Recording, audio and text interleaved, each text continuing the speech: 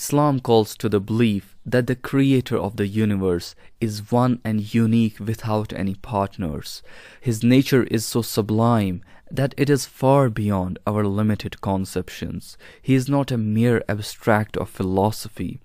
All the creatures testify to his existence, and none are comparable to him. The unity of design and that of the fundamental facts of creation and existence of the universe proclaim his oneness.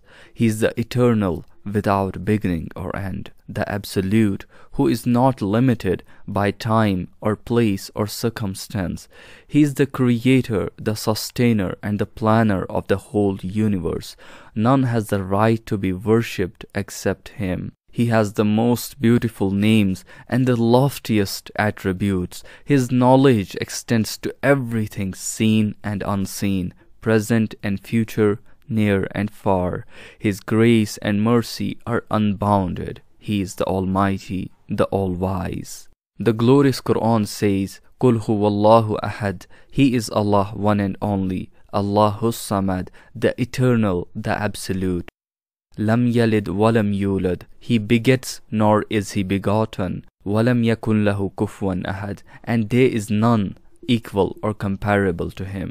Tawheed or monotheism consists the essence of the teachings of Islam.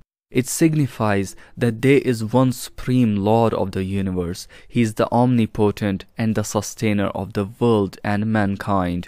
Unity pervades the whole universe. All is Allah's creatures testify to his oneness. This can be seen in their utter submission to his will, the perpetual succession of day and night in the most orderly manner, the course of the sun, the moon, and the mighty stars, the ceaseless alternation of the 4 seasons, the functioning of the whole universe, including its most subtle elements, in the most precise and systematic manner. In fact, the great marvels and the impressive wonders of the universe are like open books which tell us about the wisdom, power, greatness, and divine skills of this great artist who is Almighty Allah.